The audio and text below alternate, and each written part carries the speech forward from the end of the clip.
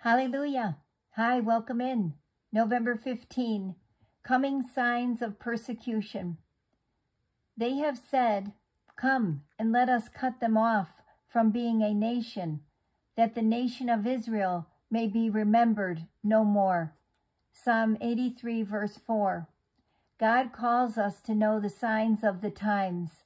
The Bible is clear that Jesus will return to the physical place of Jerusalem to collect his bride, represented as all those who believe and trust in Jesus, the Messiah.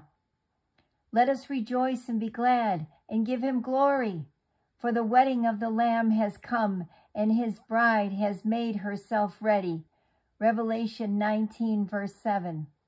Israel will always be a place of conflict in the world because Satan knows that this is the place Jesus must come back to in order to collect his bride.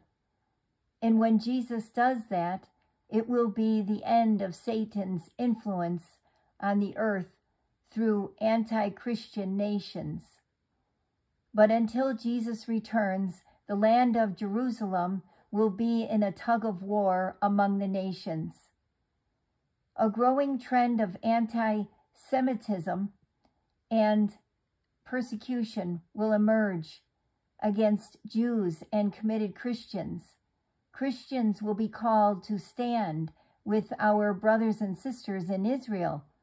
When this happens, it will be one of the reasons Jews will believe in the Messiah.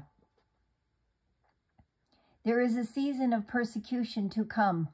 Yet if anyone suffers as a Christian, let him not be ashamed, but let him glorify God in this matter.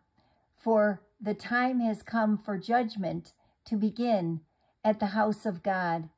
And if it begins with us first, what will be the end of those who do not obey the gospel of God?